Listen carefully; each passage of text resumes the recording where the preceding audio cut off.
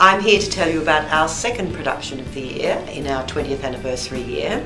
It's called Intimacy and it's written by Tony Robertson, who is a new playwright that we've been nurturing over the last couple of years.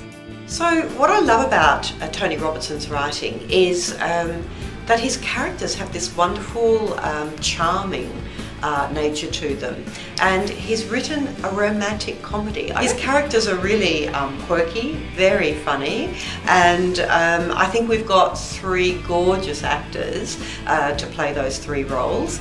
Romantic comedy requires a male and a female, and there's that love twist and you don't know what's going to happen, and we've added a third character into this which Tony obviously has written, which is played by Susan Prince, and she's one of my favourite actors. So what we've got for you this time around is a cast made in heaven, gorgeous actors, and a director, Andrea Moor, whose work you haven't seen before, but I've seen a lot of her work in Brisbane, and she's a beautiful director, and she's already got this wonderful sense of ensemble with the cast happening.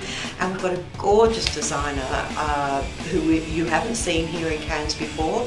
The last show I saw of his was at the JUTE Theatre Company, so amazing that we could get Bruce McKinven for the show. So we've got this dream team again for our 20th anniversary, so I know that you're just going to love all the different elements of this play.